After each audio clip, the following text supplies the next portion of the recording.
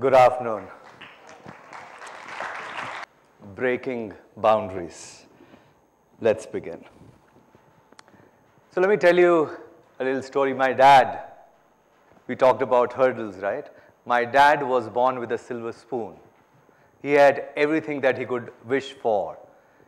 When he used to go to school, there would be a 11-horse chariot that would take him to school. He was so lucky that he had everything that he could have ever dreamt of. Royal living, that was his style. Till he was 9 years old. And then he had to choose. Actually, he had no choice. His parents had to choose. His parents then had to walk over to new boundaries that were being made then. Boundaries, we talk about breaking boundaries, but there are times when new boundaries are being created. And they had no choice. They made a choice to cross the boundary from then undivided India, then Pakistan, into India. And in that journey, he lost everything. He lost all horses. He lost all chariots. He lost his school. He lost both his parents. Comes into India and starts his journey of struggles, which we knew nothing of. We are born, my family, my brother, my sister. We knew that our parents didn't have easy. We knew little stories. We knew that there were struggles. We knew that he had to walk about 12 kilometers each day to school. We knew that he had to study under circumstances which we could never imagine. We didn't have lots of money, but we knew that we had to be the best to survive, because we knew that what our parents were doing for us, we wanted to make sure that we would give them the best. So when our schooling started, when my schooling started, I made sure that I had to be the best. I wanted to be the best.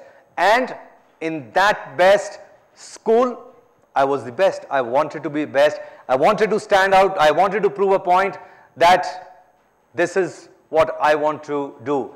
And in those times, the best profession meant being a doctor. And second best was engineering. No, I didn't want to do the second best. I wanted the best for me. As a little child, I was given a task, the whole class was given a task of making a diagram for electron microscope. I made the best diagram that you could draw. I was very good at it. I made it beautifully. I was so proud of it. I took it to my teacher, and I was hoping that I would get appreciated. And he sees that, does not even look up, takes red pen and writes, "Label it." In my excitement of drawing that, I forgot labeling of that. And I was disheartened. I was dejected. I felt that I had not done enough. But more than that, I hated that teacher. I hated him because he did not appreciate what was good in me. He appreciated what I did not. He made sure that whatever I did not do was larger than life, but whatever best that I did, he did not even say a word. And that day I decided I would not study this subject. So there went Dr. Sanjeev Kapoor out of the window. So now second best is engineer Sanjeev Kapoor. And I start to study and I say, this is what I would be. By this time I had realized that I love standing out. I love being noticed. I love that people should say, he's good. He's somebody who we should follow. In the class I would go, I would study the subject that teacher has to teach in advance. Teachers used to have this habit. Have you heard of this? The topic that they would make you study. Have you heard of this? And I would say yes, because I had studied it. I loved that. I loved that attention. And that attention motivated me to do more and more. So I said, okay, here I would do engineering, and that's what I do. By that time, people started to predict. They said, oh, okay, this one will do this one will do. When it came to me, it was, oh, Sanjeev, he'll the IIT kind. Now that bothered me, that how can people decide that what I would want to do? Remember, I want to get noticed. I want to stand out. I want to make sure that I'm not part of the herd. I don't want a following. I don't like to follow. I like to lead. That's what I like to do. So you cannot tell me, whole bunch of class cannot tell me that he is the IIT kind, he'll get into IIT.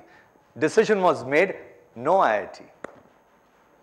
Why? Just because I didn't want to do what others thought that I could do. And suddenly, I'm left with options which are not many. So if it is not IIT, then engineering from any other institute did not make sense. So I said, okay, it had to be something different, and I decided to do architecture. And by best architecture institute in those times in Delhi was SPA, School of Planning and Architecture. I apply.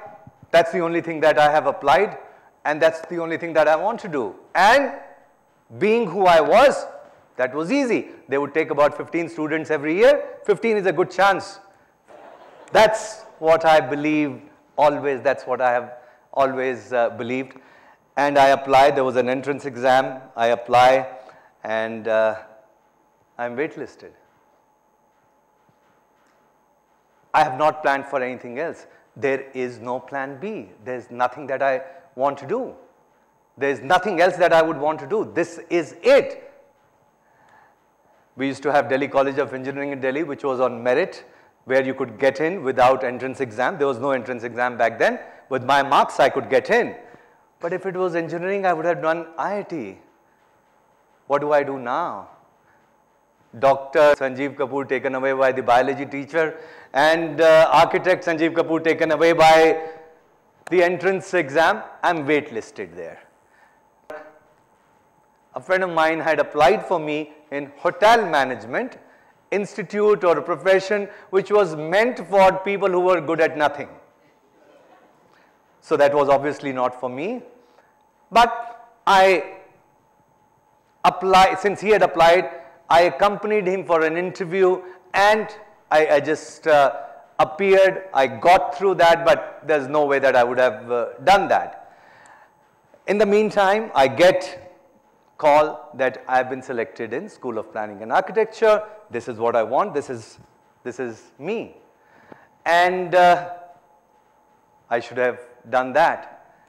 But somebody, a colleague of my father, who I used to accompany after dinner walk, and I asked him, I said, you know, I have got admission in SPA and I have got admission in hotel management. Tell me what I should do. And he says, I have known you as a child, do hotel management. Now, that's a blow to my intelligence, right? That, why is he saying this? He said, no. I know what I'm saying. He says, remember this, that your need is creative. Both would give you that. But in this field, I think in architecture, there would be many people that you will have to compete with. But in this field, it will be something which will give you a chance to explore more. It will be new. And it's something which will be a smarter choice. People may say that it's easy, but it will be a smarter choice. And then he said one line, and he says, it is better to excel in a mediocre field than to be a mediocre in an excellent field. I said, oh, I say, yeah, but I'm taking the easy route. He said, no. Life is not about that. It is the choices that you make.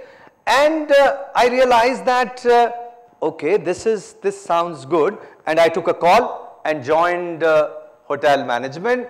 And after 3 years, there's still no sign of being a chef. Hotel management was not being a chef. But I still took that call that, okay, let me stand out, let me do something different. When I joined hotel management, all my batchmates, everyone, they thought I was mad. I was stupid. What was I doing? What was I thinking? Brilliant mind, and what is he doing? He's ruining his life. He's doing something which he should not get into. And hoteliering at that time, from studies point of view, it was not considered good. So it was different. And after that, 3 years of that, I decided to become a chef. Again, in hotel management, if you were not good enough, you would become a chef. But that was not the case. I was still in the top, and still I made a choice that I would do. And by that time, I had done too many things in my life where I was loving to stand out. Remember how, I don't know if you watched from Sunil Gavaskar to Sachin Tendulkar to Virat Kohli, they actually are standing outside the crease to play. They have the courage, they are brave to stand out. The chances of becoming outstanding, if you have the courage to stand out, are much, much higher. I took that call, and I'm glad that I've continued to take that call, that whenever I believe that there is a chance to, where everyone is going this way, I go this way, I like, oh, I am alone, no problem. And suddenly I see that people are following. That's what leaders do. Leaders like to create their own path. Most of us, we don't even know where we want to go, which is the worst thing to do. If you don't know where you are going, all roads will take you there. Unless you know where you are going and there is a road, okay, there is a goal and you are going there, it's easy. But there are mad people like me, they say, I know the goal but there is no road, I will make the road. Once you make the road, people start following you. And that's what I love, that's what I have always done, that's what I have enjoyed my life. And every day, when I was introduced, it said that I say that the day it's not about doing a show. To me, learning is the most important thing. I am here because I want to learn. I want to learn from people like you. When I meet people like you, it gives me energy to learn. I know so many things, but there's much more that I don't know. So I'm a selfish person who wants to learn more and more so that I can learn. And I say the day I cease to learn, I should cease to exist. That should be my last day, because that's what I believe, that learning is the biggest motivation for all of us. That helps to lead, that has helped me to break so many boundaries. Every time there is something that I see which people are scared of crossing, I say, it brings a smile on my face. I say, okay, another one, let's do it, let's try it. And it is so easy. At 28, when I was awarded as the best executive chef of the country, highest award in this profession, in this country, at 28, you realize that, oh, you are happy. At the same time, I was very sad, because at 28, I had reached my professional peak. It was too early for me. What do? I started to learn more. From my home to work, I used to see one institute, NMIMS, Narsi Munji Institute of Management Studies. At 28, I enrolled there, part-time course, Masters in Marketing Management. That was actually to please my father, because he believed that I had not studied enough. Hotel management was no studies. For my caliber, I had not studied enough. But what it did, it helped me with so much more. It helped me to break so many more boundaries, that the paradigm that our world of chefs was, I could change that in a significant way. I remember the day in a hotel when I was first job in Varanasi. I am very excited, young chef, all of 21, and I want to change everything. I want to make sure that I learn the most, teach the most, give my best, everything I want to do, and I want to break all the rules. I want to change everything. And I I said, if I am cooking, people who are coming to eat, I should know what they want. We used to get lots of foreign groups to our college, to our hotel, but we didn't know. We just had a menu and we would cook that. I said, no, I should talk to them. Someone from Holland needs different food, someone from Germany needs different food. So I went to the lobby at the time of group arrival to speak to the tour leader. And as I was walking in, the general manager of the hotel was standing in the lobby, and he sees me in my full uniform with the tall cap, and I said, good afternoon, sir, and he says, yes, chef, what are you doing in the lobby? I said, sir, I want to, no, you should be in the kitchen. Those were the days when chefs were not allowed in a hotel lobby. And this is real. And that is the time I decided that I have to change everything for this profession, not only for me. It is not just about me. It is something we were never taught by our seniors. I said, I'll teach. Anything I would learn, I would teach. I would get respect for chefs in this country. And I am happy. It brought tears into my eyes the day, 13th April 2017. Biggest dome in this country, Rashtrapati Bhavan, and a name is announced in the lobby of that hall. Sanjeev Surendra Kapoor, Culinary Arts Padma Shri Awardee. And that's when I felt that a job is done and it's done well. Thank you.